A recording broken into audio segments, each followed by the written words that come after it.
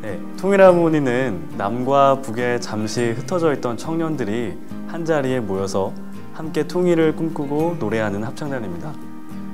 기존의 북한 이탈 주민을 지원하는 그 큰 패러다임이었던 우리는 도움을 주는 자, 또 그들은 도움을 받는 자라는 데에서 저희는 한 걸음 더 나아가서 합창단이라는 그 플랫폼 속에서 하나의 공동체를 이루어서 서로가 서로를 돌보고 또 함께 식사도 하고 또 각자의 이야기를 이렇게 나누어가는 공동체입니다.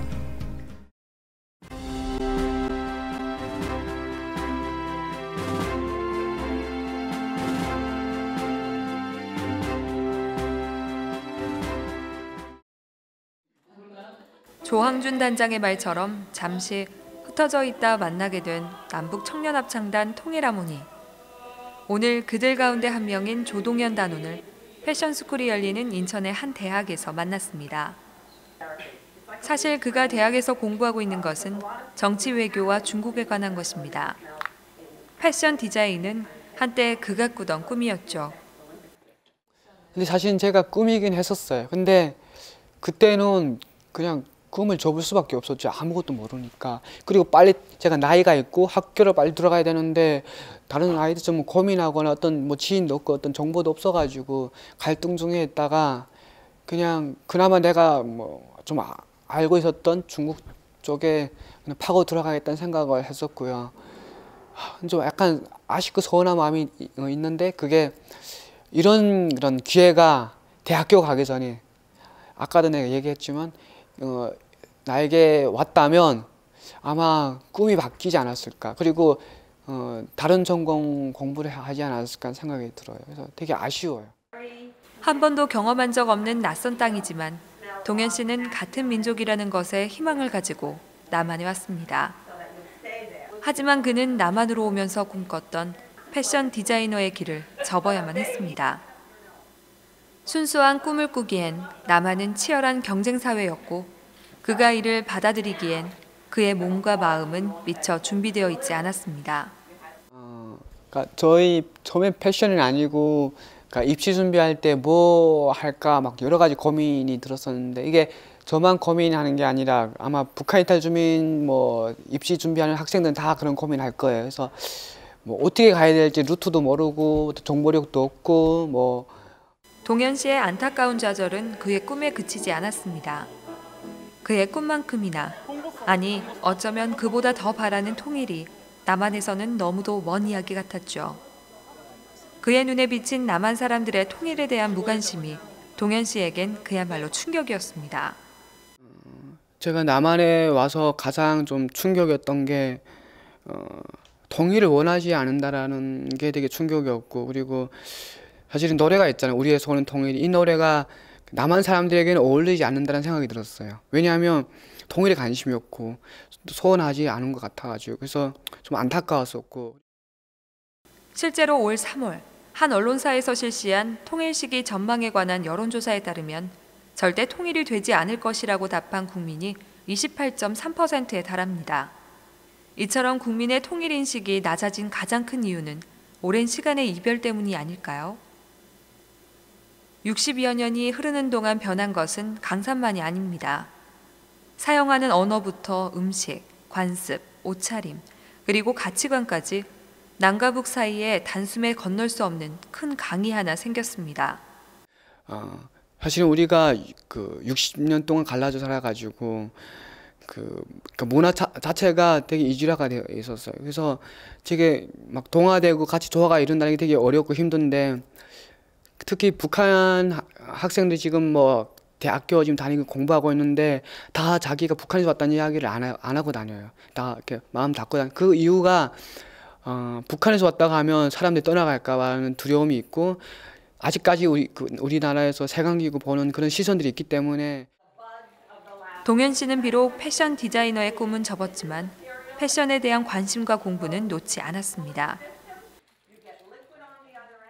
그냥 제가 책 사서 보고 잡지 보고 그리고 다큐멘터리나 어떤 TV에 관해서 그리고 드라마나 영화나 어떤 뭐 콘서트나 뭐 가수들 입는 옷 다 보거든요. 근데 그들도 전문가 코디해서 붙여 연구해서 입히잖아요. 이제 거기에도 뭐 공부가 된다 생각하기 때문에 제가 계속 보고 있죠, 열심히. 예를 들면 글쓰기 수업 발표가 있는데 뭐 주제를 뭐 자유롭게 정해서 오게 하는 그런 수업이 있는데 거기서도 뭐 제가 뭐 패션, 뭐 지하철 패션, 뭐 스트리트 패션 이런 주제를 잡아가지고 발표도 했었고 그리고 레포트도 써서 제출했었거든요. 그만큼 제가 그쪽 분야에 좀 관심이 있어가지고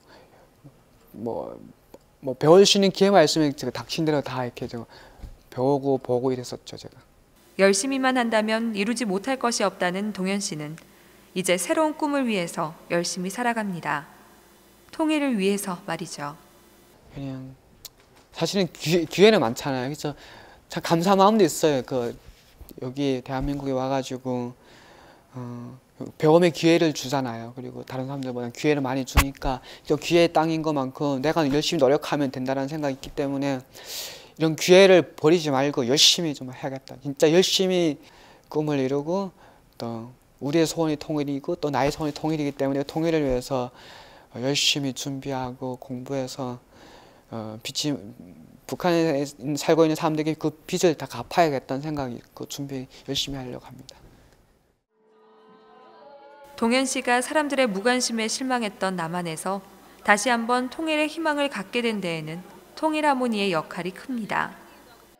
통일하모니에서는 뭐 북한에서 왔다 얘기해도 아이들이 선입견 갖거나 생각 끼고 보지는 않거든요. 왜냐하면 걔네들 자체도 통일에 관심이 있고 또 서로 알아가려 하는 그런 마음으로 왔기 때문에 이렇게 선입관 같지 않아서 그 마음 놓고 얘기할 수 있었던 것이어가지고 그게 참 가족이 아닌가라는 생각이 들더라고요. 편했어요. 되게 4개월 동안 준비하면서 되게 마음 편했고 고민과 또 여러 가지 얘기 못했던 것들을 하모니에 가서 이렇게 이야기하고 나누고 또 걔네들 이해하고 또 받아주려고 하니까 그래서 더 좋았던 것 같아요. 그래서 이게 과연 통일이 아닐까라는 생각이 들었었어요. 저는. 그리고 이러한 통일에 대한 희망은 동현 씨만이 품고 있는 건 아닙니다.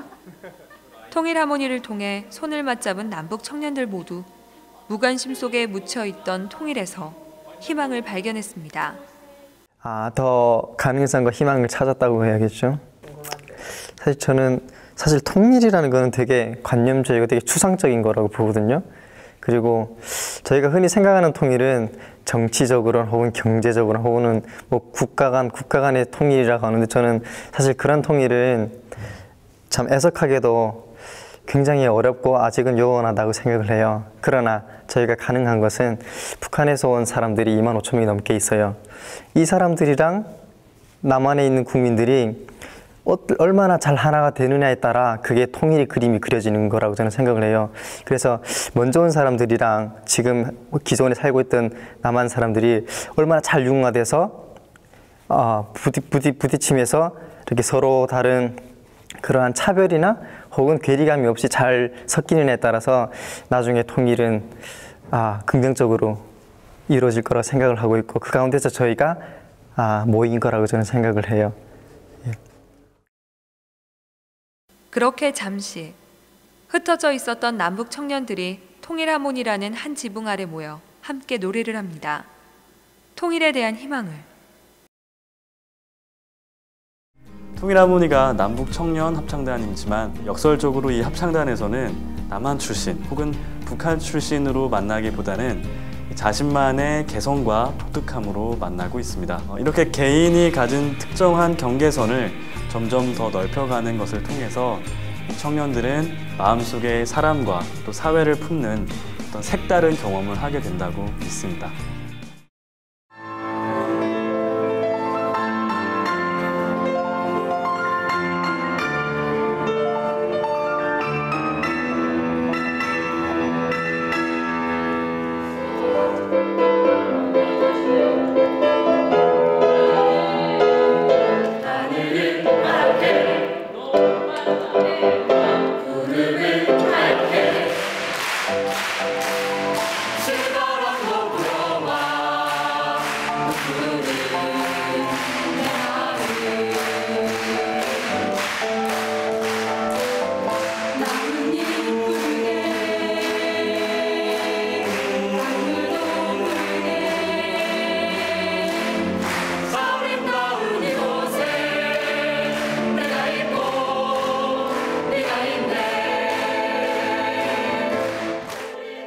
나이도 고향도 성격도 다른 남북 청년들이 모인 통일하모니.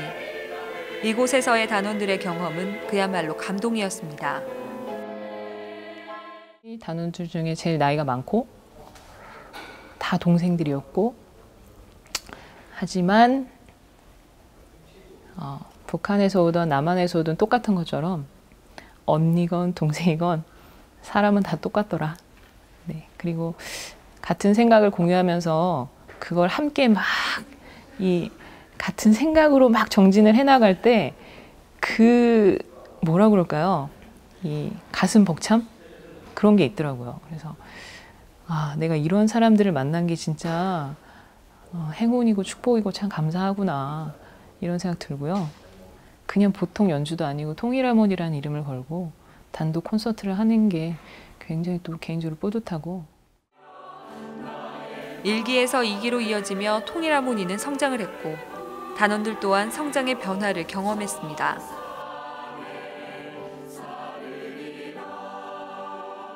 제가 좀 느끼게 된 부분은 나중에 우리가 통일이 되면 그런 좀 관념적이고 개념적인 부분에 있어서 많은 갈등이 있을지도 모르겠다는 생각을 해요. 그런데 아마 더 중요한 건 정말 삶이 아닐까 생각을 해요. 그 사람들이랑 같이 살면서 어떻게 하면 더 하나의 목표를 위해서 우리가 더 하나가 될 수 있고 더 많이 이해할 수 있고 하는 부분들은 그렇게 머리로 되는 게 아니라 함께하는 시간 그리고 함께하는 그 마음에 비례하지 않을까 그렇게 생각하게 되면서 좀 아이러니하게도 하모니를 하면서 더 통일이라는 단어는 더 많이 생각을 안 하게 된 것 같아요.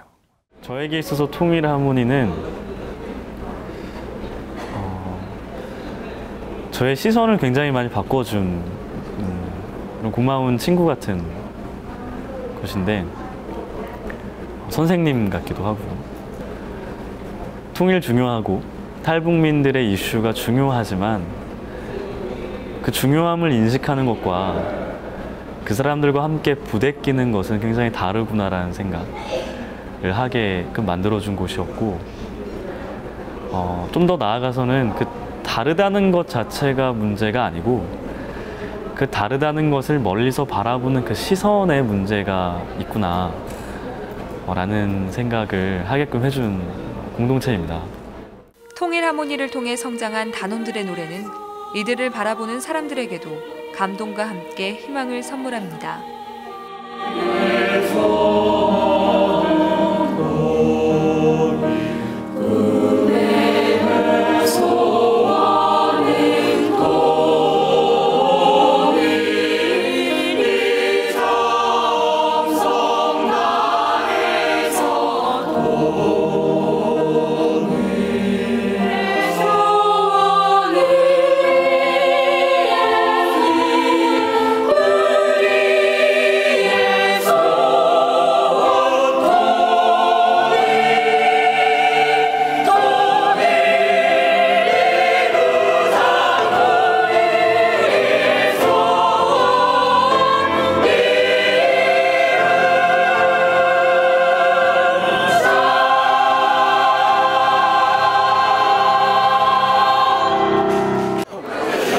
진짜 제가 이런 표현을 해야 될지 잘 모르겠는데 잠깐만요. 그러니까 그 애를 낳는 뭐라고 할까? 그 관객으로서 보니까 더 감동적이었고 마치 제가 할 표현은 아니지만 애를 낳아서 애가 크는 이런 모습을 보는 것 같아서 너무너무 감동적이었습니다. 이게 여러분 너무너무 수고하셨습니다. 앞으로 이제 통일하모니는 1기, 2기로만 그친 것이 아니라 계속해서 3기, 4기 쭉 우리가 정말로 통일이 되고 하나가 되는 그날까지 계속해서 이어졌으면 좋겠습니다.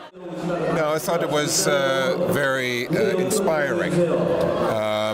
And clearly they have a connection with the audience, which is something very special and something to work on in the future if they want to be successful. So I guess there's part of me that feels particularly important of this because I'm German and I'm from West Germany and we had unification with East Germany. So as part of that, I can sort of feel the sentiment that is in the orchestra.